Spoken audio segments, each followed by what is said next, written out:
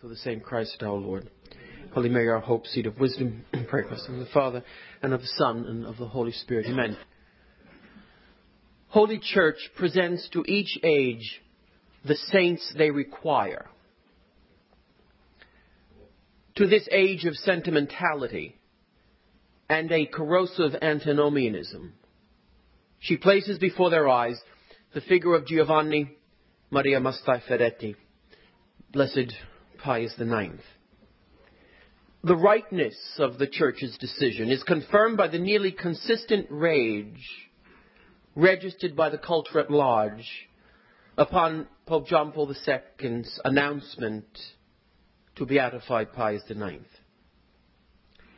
Even within the household of the faith, there was only a muted excitement, if not an overt disappointment, in the beatification of the pontiff, who was so utterly sure of himself, so utterly certain of the Church's immutable truths, and so utterly convinced of the reprehensibility of the philosophical errors and general liberal mood of the day. Mastai-Ferretti's 32-year reign on Peter's throne faced the widest range of social, political, theological, and philosophical issues of probably any pontificate in the Church's history. In choosing one small part of that pontificate, the Syllabus of Errors, we did not wish to unjustly constrict the accomplishments which were impressively far-reaching and variegated. It was simply meant to telescope a courage, an intellectual grasp, and an eagerness to lead, even against the most popular trends of his day. No sentimentality in this Beatus, only passion for natural and supernatural truths. No hand-wringing hesitation in Pius IX. Only a keen sense that any temporizing might mean the loss of souls. That, of course, is called charity. After all is said and done, charity is what Holy Church looks to as the final test of sanctity. As St. John of the Cross put it in the living flame of love, in the twilight of our lives we shall be judged on charity. This is what the Church saw in Pius IX, and so raised him to the altars for our imitation. Even though the culture looks at what the Church sees as burning charity and sneeringly calls it callous intolerance. Once again, the scholastic doctors are right, quid recipitor ad modum recipientis. We are pleased to welcome Monsignor Di Giovanni to Christi Fidelis for a second time. Requests continue to be made for his last lecture with Campion series, which was on Pius XII and the Holocaust, and an address subsequently requested by the National Conference of Catholic Bishops. Monsignor Di Giovanni is no stranger to such distinctions. He both founded and acted as rector of the St. John Fisher Seminary residence in Stamford, Connecticut for 7 years, appointed to this position by the then Bishop Edward Egan, who was sufficiently impressed by his abilities to warrant calling him back home to the Bridgeport Diocese after Monsignor had enjoyed an associate fellowship at the Cambridge Center for the Study of Faith and Culture in Cambridge, Massachusetts. During that 7-year tenure, Monsignor Di Giovanni succeeded in producing a showcase seminary residence, attracted some of the finest priestly candidates in the country, and gave Bishop Egan some of the largest ordination classes in the nation relative to the size of that diocese. His work as rector was stellar and insufficiently praised. Monsignor Di Giovanni was ordained in 1977 and in 1983 was awarded the doctorate in ecclesiastical history from the Pontifical Gregorian University in Rome. He is presently pastor of St. John's in Stamford, Connecticut. It is our pleasure to welcome back our friend, Monsignor Stephen Di Giovanni.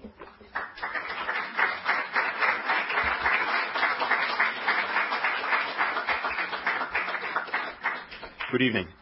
I'm very grateful for Father Perricone for the invitation to speak tonight on Pius IX. I'm also very grateful for my mother for sending him the bribe for that introduction. It was very kind of him. In 1978, I was a student priest at the North American College, and it was the 100th anniversary of the death of Pius IX, who was the founder of the North American College. And that anniversary was welcomed with a yawn.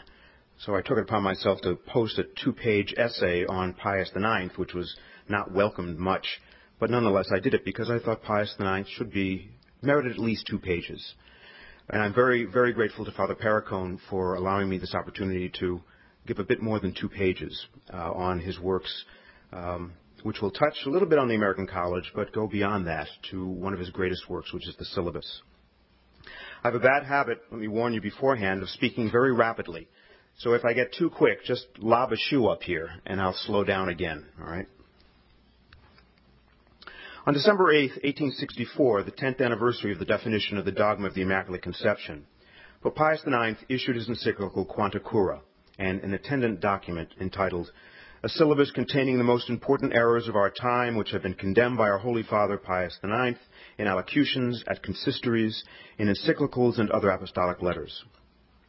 Affectionately known as the Syllabus of Errors, it is not a part of the encyclical, but a document outline of those errors condemned. The idea of a condemnation of principal errors of the modern world matured simultaneously with the work for the definition of the Immaculate Conception.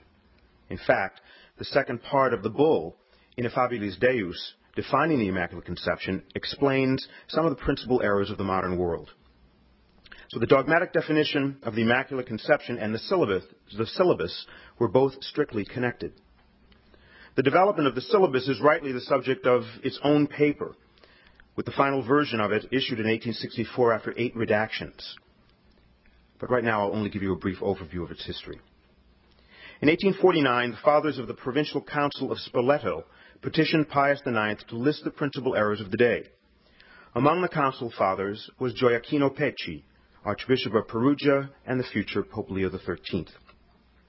His conciliar interventions stemmed from his concern to defend against communism, to which Marx had given philosophical force by the publication of his Communist Manifesto the year before. Delays arose for various reasons, not the least of which were the European revolutions of 1848, the exile of the Pope to Gaeta, and the proclamation of the Roman Republic by Mazzini. Pius IX remained interested in the project and named Cardinal Fornari to the work, which finally contained 28 errors. By 1854, the project was transferred to the commission that had drawn up the bull defining the Immaculate Conception. The day after the definition of the Immaculate Conception, in an address to the bishops assembled in Rome, entitled Singulari Quadam, Pius called attention to modern errors and encouraged the bishops to act against them, especially those that threatened the Church, such as the teaching of unbelievers, the tenets of state supremacy, rationalism, and religious indifferentism, and the denial of the necessity of the Church for salvation. In 1860, Bishop Gerbet of Perpignan, France, published a pastoral instruction on various errors of the present, and that contained 85 theses. So pleased with the Pope with that he commissioned Cardinal Catarini to formulate a syllabus based upon Gerbet's document. In the spring of 1862, more than 300 bishops gathered in Rome for the canonization of the Japanese martyrs. Following the canonization, on Pentecost Sunday, June 8, 1862, the Holy Father read his allocution, Maxima Quidem, to the assembled bishops.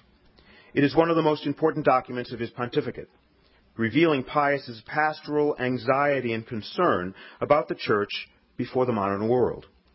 He enumerated and deplored the widespread modern errors, most of which denied the supernatural order and judged revelation as incapable of communicating absolute truth, which was, in any event, subject to human reason and progress. Human conscience was the criterion for all truth.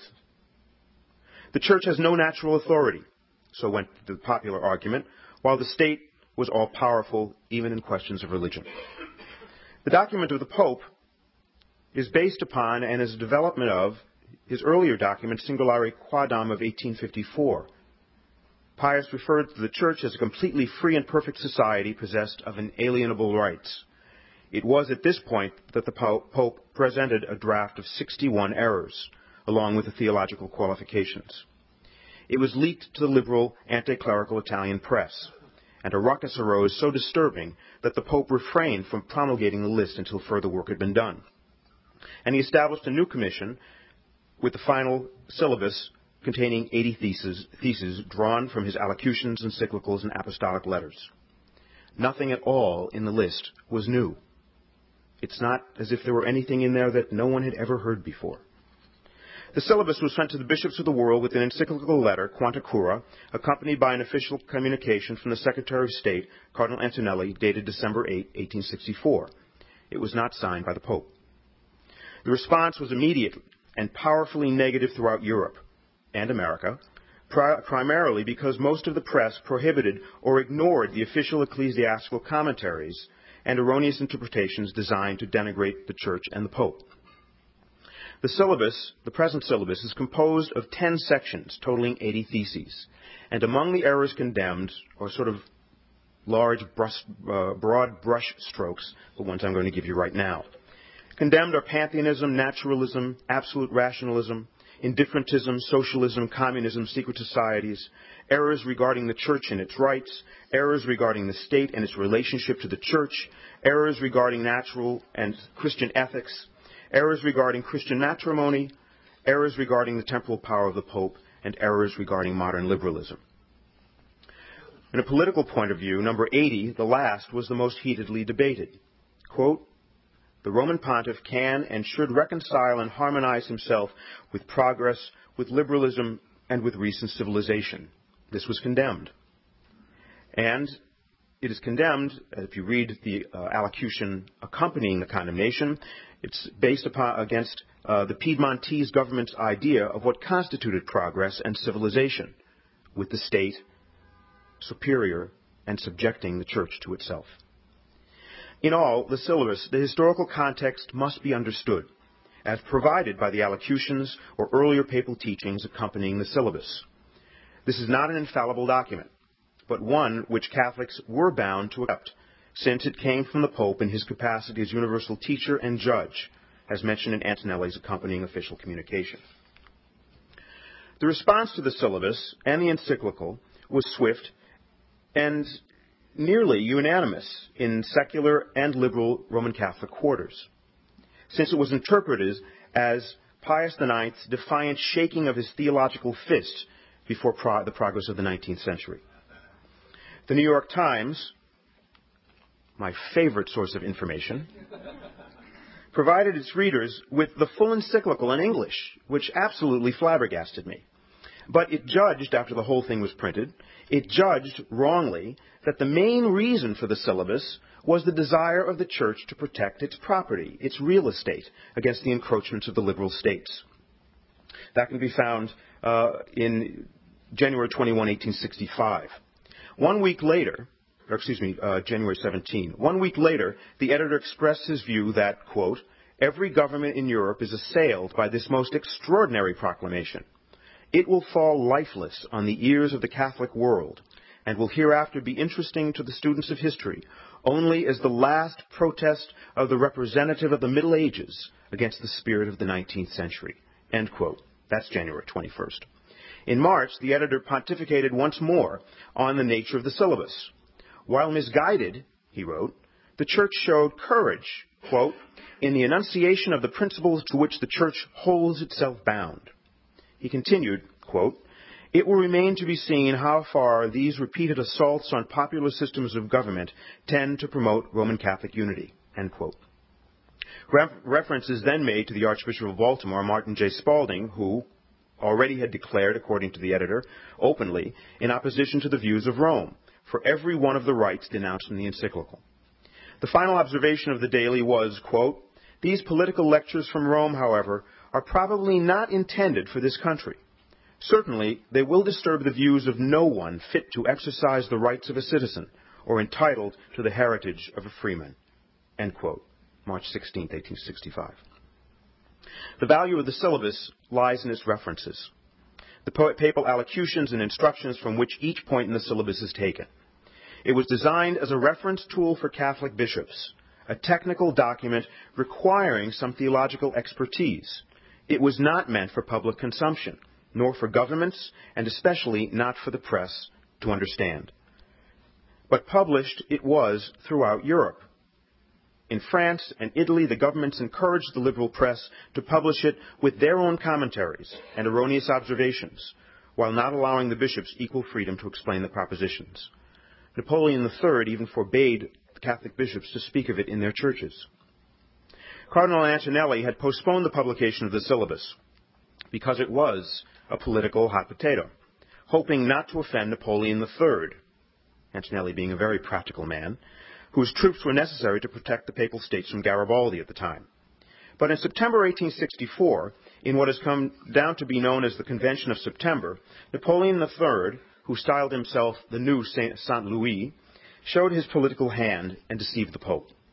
The agreement between Napoleon III and King Victor Emmanuel was to move the Italian capital from Turin to any other city in Italy, possibly Florence, with Napoleon assuring the removal of French troops from Rome, on the condition that the city be preserved from immediate attack by Garibaldi. The general understanding of this, however, was that once France found itself militarily occupied someplace else on the planet, the Savoyard forces would move into Rome to restore order or to respond to an invitation from some leader of any Roman uprising that happened to be around at the moment. Once this agreement was concluded, Antonelli saw no need to hold off on the publication of the syllabus, and it was published. The New York Times even got this right on January 29, 1865, calling it, the title of the article was "The Secret History of the Syllabus." This was partially the political background for the syllabus, the Italian situation, which had as its underpinnings, through Mazzini, the principles of 1789, and his new religion and that of Cavour's, of God and the people. Pius IX was seeing these principles brought to their logical, philosophical, theological, and political conclusions in Italy, the practical results, as he saw it, of atheist, rationalist, pantheist, even Protestant propaganda, of secret societies, of religious indifferentism, of a wrong view of the relations between the church and the state. And the best example of this is, again, Proposition 80, thesis number 80, which condemned that the idea that the Roman pontiff can and should reconcile and harmonize himself with progress, with liberalism, and with recent civilization. Progress, liberalism, and recent civilization meant different things to different people. In Italy, everybody understood these as referring also to Cavour's free church in a free state, which meant the subjugation of the church to the state, whereby secular education was imposed. Monasteries and convents had been forcibly closed by the Savoyard government as it gobbled up the smaller Italian city-states as it progressed. Secularism and anti-clericalism were the meaning. In England, progress meant something entirely different. It meant industry. It meant technological advances. It meant the Great Exhibition of 1851. And liberalism meant the English Conservative Party members such as Peel and Gladstone. That's not what the syllabus was condemning. In France, the phrase was seen as targeting the revolution of 1789. In America, as seen above in the quotes from the New York Times, the syllabus was summarily dismissed as inapplicable to the United States, intended for other countries like France. And so strongly did the syllabus touch the raw nerve of the French Revolution that the reason it wasn't permitted to be published, or even the reason the bishops were not permitted to speak in their own churches about it, was because Napoleon III and his ministers publicly acclaimed the syllabus as anti-revolutionary. But the syllabus did more than simply target the liberal politics of the 19th century. And this is the most important aspect of the syllabus. It wasn't a political document. It struck first and foremost at the philosophical concepts of life that both negated and limited the rights of God over man and human society. Let me repeat that. It struck at the philosophical concepts of life that both negated and limited the rights of God over man and human society. The most important defense and explanation of the syllabus, which I'll again just give a brief mention of, was offered by the Bishop of Orléans, Félix-Antoine Philibert Dupin-Leroux, in his pamphlet, The September Convention and the Encyclical of December 8. His thesis was that one may authentically understand the syllabus only if one begins with the premise that the Pope was condemning propositions sub specie aeternitatis, and in terms of absolute and eternal principles, to be applied to a perfect society. The Church was simply denying the eternal and universal validity of the claims made by the enemies of the Church. For instance, by condemning the claims of the rationalists, the Church was denying the absolute supremacy of reason without faith. This was not a consideration of the validity of reason itself, or as an ally of faith. The condemnation of absolute freedom of worship, of belief, of press, or of speech stated that it was inconceivable to support as an ultimate and universal ideal a society which held false beliefs or tolerated propaganda against the sacraments or other essentials of Catholic practice, or which taught such errors in speech or in print. Throughout the pamphlet, Dupin-Leroux uses the term thesis to explain the ideal of the true society, and antithesis, that which is possible in the existing state. Since her opponents spoke in terms of absolutes, the Church had to clarify what were true absolutes, or at least deny those that were false.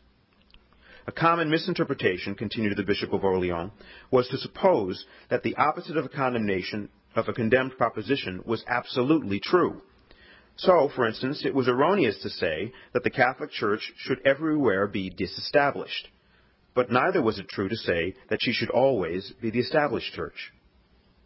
The general misunderstanding of the syllabus, especially in its teachings about the relationship of church and state, led governments in Paris, London, Turin, and Berlin to fits of anxiety when considering that the negative propositions of the syllabus concerning freedom of the press, for instance, might one day be positively condemned by the Church as always wrong. The decrees of Vatican I, like De Filius, did give dogmatic precision to matters of traditionally accepted faith, such as the nature of God and of revelation, which had been denied by deists or pantheists, and the denials were condemned by the syllabus. The political principles of 1789 and of the European liberal governments were simply stigmatized by the Church, as in the syllabus, with no further mention necessary. Pius IX was first and foremost the defender of the supernatural order, and the definition of the Immaculate Conception, the syllabus, and the First Vatican Council, with its definition of papal infallibility, form three aspects of the same work before the extravagant claims of 1789 and the principles that subsequently developed and were in vogue in 19th century Europe. This was no exercise in idle argumentation. The history of Europe can be seen in the struggle of the Church and the empires for the control of the hearts and souls of the people. Battles between the gospel and nationalism. Since the Enlightenment and the French Revolution, nationalism and rationalism had become companions, too often with the Catholic Church and faith targeted for replacement by human reason, science, and human liberty as absolute goods. Pius had a definite interest in the formation of the clergy and clear teaching as safeguards of the universal Church's liberty to preach the divine, revealed truth in a world overly convinced of the power of human reason and of the positive effects of scientific and technological progress. Jansenism and Gallicanism were very much alive in the Church in Europe and elsewhere, whereby the local governments controlled the rights of the Church, the movement of bishops, and the publication of papal documents within their territories.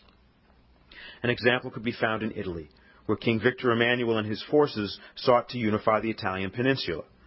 Their slogans concerning the unification of the various Italian states into one kingdom responded more to the imperial aspirations of the King of Savoy than to the national aspirations of the Italian people, whose loyalties were to their province, their city, their family, and to their local lives, rather than to any united Italian nation. The plans for unification also supposed the subjection of the Church to the state, the practical effects of which were seen in the closure of the monasteries and convents and the confiscation of church property throughout Italy. This was the free church in a free state, as touted by the slogans of the day. The Roman question, what to do with the Pope and the Vatican on the part of the unifying forces of King Victor Emmanuel and Garibaldi, was much more than a question of any opposition by the Church concerning the political future of Italy or of real estate. It dealt with the very life of the Church, its freedom to preach the gospel, and the Pope's ability to exercise freely his Petrine ministry in the face of an intemperate nationalism. It also dealt with human dignity. In 1859, Pius told the young seminarians at the opening of the North American College in Rome, quote, "It is not weapons, nor armed men that must fear, nor the forces of any power. It is not the loss of the temporal domain that afflicts our heart most. What afflicts us and frightens us far more is the perversion of ideas, this horrible evil of falsifying everything. Vice, in fact, is taken for virtue, and virtue for vice. And matters have come to such a pass in some cities of this poor Italy that men have practically deified the assassin and assassination. Yet while they lavish acclaim and praise upon the most wicked men and deeds, they have the effrontery to brand as hypocrisy, fanaticism, and abuse of religion, firmness in the faith, and the very constancy of the bishops in the defense of its sacred rights and its good works. Now, more than ever before, is the time to take vengeance upon them in the name of God. And the vengeance of the priesthood and of the vicar of Christ can only be prayer and supplication, that they may all be converted and live. The worst of evils, we know only too well, is the corruption of the heart and the damaging of the mind, and it can be overcome only by the greatest miracle which God can work and which we must beg him to accomplish." End quote. And this was his main point. The reaction to the syllabus was not simply political. It was also in the intellectual sphere, if you will, of Europe at the time. The liberal Catholics were flabbergasted. Montalembert, Dollinger, Acton, absolutely flabbergasted, because they had a desire to put forward a liberal notion that the intellect could pursue its own purposes, totally unchecked and without any reference to the magisterium, to the church, except in matters of dogma, specifically defined dogma. And Pius, with the syllabus and even before the syllabus, stated no. There's only one truth, just like Thomas said. There's only one truth, no matter whether it's theological or historical or scientific or anything. There's only one truth, and the source of that one truth is God. And therefore the church has every right, guided by the Spirit, to analyze and look at science, at philosophy, at history, at all of the studies and disciplines, intellectual disciplines, in order to search for truth and in order to warn the human mind and heart what will lead away from the source of all truth, who is God. Here was revealed the contrast of the present situation of the church in the world and the papacy, and the reason for Pius's works, especially the syllabus. As the Christian culture of Europe was crumbling, the Pope was a sign of hope that there was something better to be had than what man alone could provide. His was a pastoral anxiety, if you will, as Giacomo Martina states, to defend the church, without which humanity would have no protection against the slavery to which all of the isms of the age would inevitably lead. The definition of the dogma of the Immaculate Conception, the syllabus of errors, the definition of papal infallibility, all of these were of one piece. Absolutely all of these were of one piece.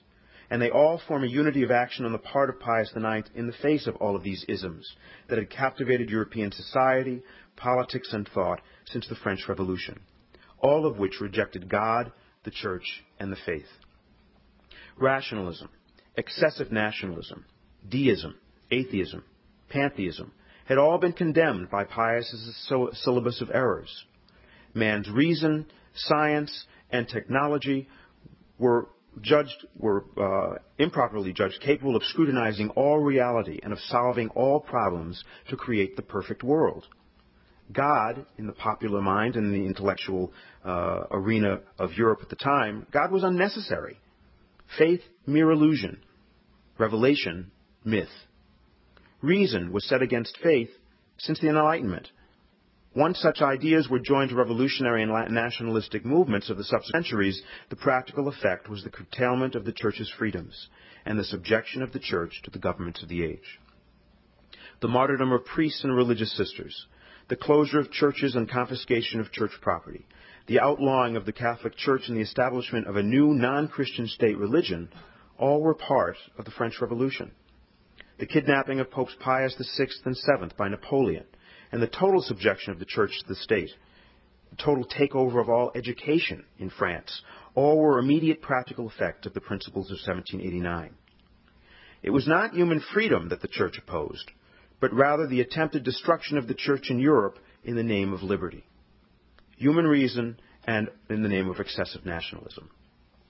Pius was very much aware of all of this, and had experienced firsthand the practical effects of such ideas in the anti-clerical ferocity of the prevailing political movements of the time, when in 1848 he barely escaped capture in Rome and went into exile in Gaeta as the Roman Republic was proclaimed. Pius IX saw the world from the basis of faith, rather a different angle from that of the politicians in Turin or Rome, London, Paris, Berlin, or Vienna. He saw the Church as the ageless, supracultural body of Christ, established by our Lord to continue his work of forgiving sins and teaching the truth, and against which the gates of hell would never prevail. In all the works of Pius IX, there is an evident continuity, and by them he stood squarely before those who exalted human reason over faith, national loyalty over love for the Church, all of whom denied the rights of God while extolling their own. Pius clearly stated that life is useless without the truth of God, which is revealed only by Jesus Christ through the Church. Pius was not against human freedom. He was against the excesses of parties, groups, and nations that led to a spiritual, intellectual, and political slavery because they ignored the revealed truth of God and his Church. The Pope was fascinated by the United States, absolutely fascinated, and by the growth of the Church here. He even kept a copy of Archbishop Gaetano Bedini's 1854 report about America in his personal papers throughout his life. He respected George Washington and the liberties provided by the Constitution. That sounds odd, because he's supposed to be the curmudgeon against all liberties. But he thought George Washington was a swell guy. And in 1854, he even sent a block of marble to Washington, D.C. for the Washington Monument. It was later dumped in the Potomac River by the nativists, by the know-nothings. During Pius's visit to, again, the American College in Rome on December 8, 1859, he stopped at a statue of our first president and said, quote, "This is the portrait of a great man, the father of his country," end quote. And he urged the young Americans to give 3 cheers. He repeated the exact same thing during another visit, January 19, 1870, the year when the Papal States fell, when he noted that Washington was, quote, "a good man, a great good man," and had the students repeat the cheers again for George Washington. On September 19, 1870, the students of the North American College wrote the Pope, offering to join the small papal army to defend Rome. This is the day before the breach of the Roman walls. Pius wrote back to them, thanking them for the devotion, but he refused their offer, writing, quote, "May God bless you and give you the grace and courage to fight his battles," end quote. The temporal power was not his chief interest. It was the liberty of the Church to preach the revealed truth of Christ. And the American seminarians, as well as other well-formed priests, were to be his instruments for a greater battle, for the minds and hearts of men and women everywhere. Their tools would be Pius's dogmatic definitions and the Syllabus, based upon a wisdom greater than man's. Pius IX's hero was Pope Pius VII, who had been kidnapped and imprisoned by Napoleon. On the evening of Pius IX's escape from the Quirinal Palace in 1848, Pius clutched a small ciborium containing the Blessed Sacrament, the same ciborium which had been carried by Pius VII in like circumstances a few decades earlier. The legacy of both men was hope to a world that was becoming more and more secular, that is, self-centered, self-concerned, and more convinced of its own self-sufficiency. They stood their ground, and that's why nobody likes them. They stood their ground and clearly stated that there is something greater than human reason and liberty, and that is God's love and truth. The isms of the 18th, 19th, and 20th centuries proved this to be true. The aftermath of the French Revolution, the sufferings brought on by Napoleon, the European revolutions of 1848, the sufferings brought about by the Risorgimento in Italy. I wouldn't be here if there had been no Risorgimento, with my relatives having nearly been forced out by a nearly forced famine for decades, because most of the young men had been taken on into a forced draft into one of the largest standing armies in Europe after the fall of the Papal States. World War I, Hitler, Mussolini, Stalin, World War II, the advance of communism, and one might even put in there legalized abortion, just to only mention a few. Pius IX left us hope that there is a reality greater than the one mankind can forge, and is created by God, enlivened by His grace through His church. Once God is removed from His creation, man becomes less than human. Once revealed truth is removed from society, utility and might become the basis for morality. Pius clearly taught this in his encyclical Quanta Cura that accompanied the Syllabus. I want to read a little lengthy quote from that encyclical. Quote, "And since where religion has been removed from civil society and the doctrine and authority of divine revelation repudiated, the genuine notion itself of justice and human right is darkened and lost, and the place of true justice and legitimate right is supplied by material force. Thence it appears why it is that some, utterly neglecting and disregarding the surest principles of sound reason, dare to proclaim that the people's will, manifested by what is called public opinion or in some other way, constitutes a supreme law, free from all divine and human control, and that in the political order accomplished fact, from the very circumstances that they are accomplished, have the force of right. But who does not see and clearly perceive that human society, when set loose from the bonds of religion and true justice, can have, in truth, no other end than the purpose of obtaining and amassing wealth, and that society under such circumstances follows no other law in its actions except the unchastened desire of ministering to its own pleasures and interests?" End quote. Politically, the Syllabus can be seen as an absolute failure. But then, it was never intended as a political document. It is a religious document, concerned with an essentially religious task, the preservation of the rights of God in His creation, and the protection by the Church of the human person as His image. Pius IX in the Syllabus, in the definition of Immaculate Conception and in infallibility, Pius IX was a sign of hope for all of us. Thank you.